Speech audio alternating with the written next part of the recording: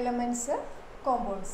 So, definition pure substance which cannot be further decomposed through chemical process. ഒരു chemical process കൂടി വീണ്ടും ഇതിനെ എന്തായിട്ടും മാറ്റാൻ പറ്റത്തില്ല, വീണ്ടും ചേഞ്ച് ചെയ്യാനായിട്ട് പറ്റത്തില്ല, അല്ലെങ്കിൽ ഒരു സിംപ്ലർ ആയിട്ടുള്ള ഫോമിലേക്ക് മാറ്റാനായിട്ട് പറ്റത്തില്ല. അങ്ങനെയുള്ളതിനാണ് നമ്മൾ എന്തെന്ന് പറയുന്നത്? Elements, pure substances which cannot be further decomposed through chemical process. Pure substance ആണ്, പക്ഷേ എന്താണ്, നമുക്ക് അതിനെ ഡീകമ്പോസ് ചെയ്തിട്ട് വീണ്ടും ഒരു സിംപ്ലസ്റ്റ് ഫോമിലേക്ക് അല്ലെങ്കിൽ ഒരു ചേഞ്ച് വരുത്താനായിട്ട് സാധ്യമല്ല. അങ്ങനെയുള്ളവയാണ് നമ്മൾ എന്തെന്ന് പറയുന്നത്? എലമെൻറ്റ്സ്. കോമ്പൗണ്ട്സ് ആണ്. Compounds R pure substances formed from 2 or more elements through chemical reaction.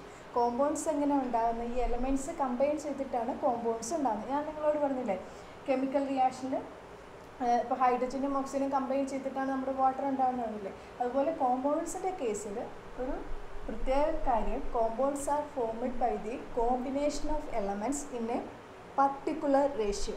ഇപ്പോൾ നമ്മുടെ കാർബണും ഓക്സിജനും കൂടി കമ്പൈൻ ചെയ്തിട്ട് ഒരു കാർബണും 2 ഓക്സിജനും കൂടി കമ്പൈൻ ചെയ്ത് കഴിഞ്ഞാലേ നമുക്ക് എന്ത് കിട്ടുള്ളൂ? കാർബൺ ഡൈ ഓക്സൈഡ് കിട്ടുള്ളൂ. അപ്പോൾ നമ്മൾ പറയുമ്പോൾ എങ്ങനെയാണ്? കാർബണും ഓക്സിജനും കൂടി കമ്പൈൻ ചെയ്ത് കാർബൺ ഡൈ ഓക്സൈഡ് ഉണ്ടായി നമുക്ക് പറയാൻ പറ്റില്ല.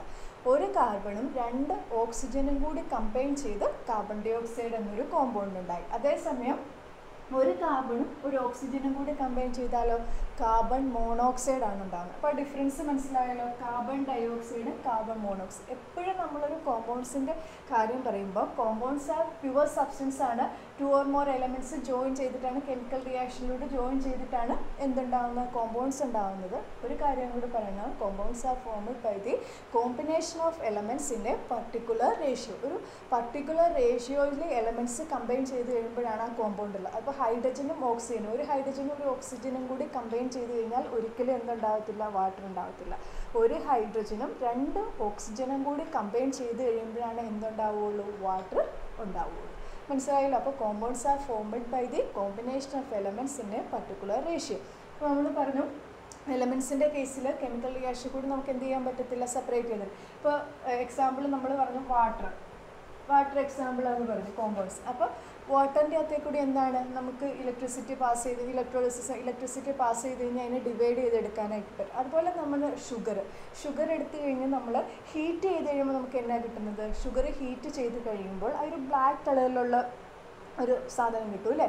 അതെന്താണ്? കാർബണാണ്. അപ്പോൾ കാർബണും വാട്ടറുമായിട്ടാണ് എന്ത് ഷുഗർ ഹീറ്റ് ചെയ്ത് കഴിയുമ്പോൾ കൺവേർട്ട് ചെയ്യുന്നത്. മനസ്സിലായല്ലോ? അപ്പോൾ എലമെൻറ്റ്സ്, കോമ്പൗണ്ട്സ് എന്താണ്? മിക്സ്ചേഴ്സ് എന്താണ്? ഇത് തമ്മിലുള്ള ഡിഫറൻസ്. നമ്മൾ കോമ്പൗണ്ട്സിൻ്റെ കേസ് പറഞ്ഞു. അതെങ്ങനെയാണ്? Combination of എലമെൻറ്റ്സിൻ്റെ particular റേഷ്യോയിലാണ് compounds form ചെയ്യുന്നത്. മിക്സ്ചേഴ്സിന് നമ്മൾ എക്സാമ്പിൾ വരുമ്പോൾ നമ്മൾ കഴിച്ച മിക്സ്. ഇത് തമ്മിൽ എന്തായിരിക്കും ഡിഫറൻസ്? കോമ്പൗണ്ട്സിൻ്റെ ഒരു കാര്യം എന്താണെന്ന് വെച്ചിട്ടുണ്ടെങ്കിൽ, ഈ കോമ്പൗണ്ട്സിൽ കെമിക്കൽ കോമ്പിനേഷൻ വഴി എങ്ങനെയാണ്? ചിലപ്പോൾ ഇലക്ട്രോൺസിനെ കൊടുത്ത് ഇലക്ട്രോണിനെ മേടിച്ച് അങ്ങനെയായിരിക്കും എന്തുണ്ടാകുന്നത്? ഒരു കോമ്പൗണ്ട് ഉണ്ടാകുന്നത്. Chemical combination.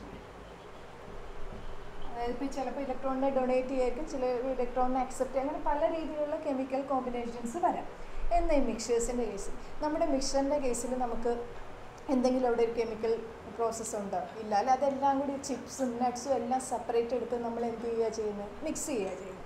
അപ്പോൾ ഇവിടെ ഒരു എന്താണ്?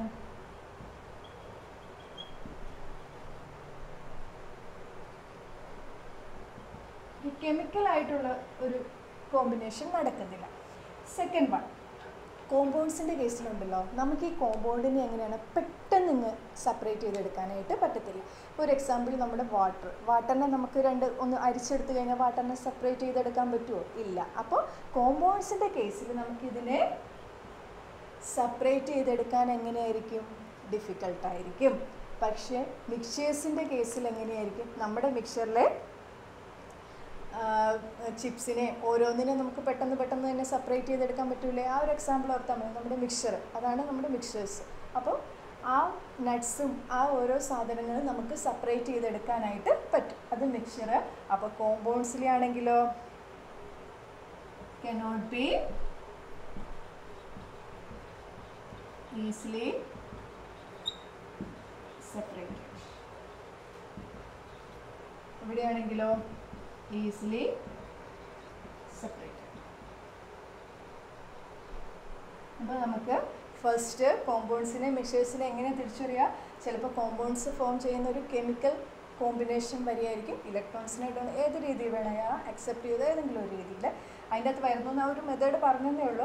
ഇനി ഇവിടെയാണ് മിക്സേഴ്സിൻ്റെ കേസിലോ നമ്മുടെ മിക്സറൊക്കെ ഉണ്ടാകുന്നതിൽ അവിടെ നല്ലൊരു കെമിക്കൽ റിയാക്ഷൻ നടക്കുന്നില്ല, കെമിക്കൽ കോമ്പിനേഷൻ നടക്കുന്നില്ല.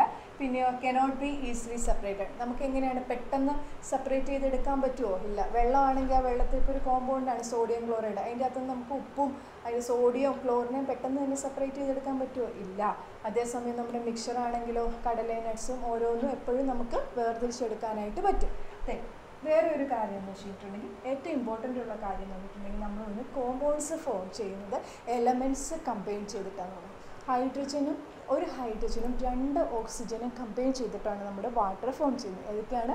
ഒരു ഹൈഡ്രജനും 2 ഓക്സിജനും കമ്പൈൻ ചെയ്തിട്ടാണ് വാട്ടർ ഫോം ചെയ്യുന്നത്. അപ്പോൾ ഹൈഡ്രജൻ എന്നൊരു എലമെൻറ്റും ഉണ്ട്, ഓക്സിജൻ എന്നൊരു എലമെൻറ്റും ഉണ്ട്. അത് 2 എലമെൻറ്റ്സാണ്. അത് കമ്പൈൻ ചെയ്ത് കഴിയുമ്പോൾ നമുക്ക് എന്താ കിട്ടുന്നത്?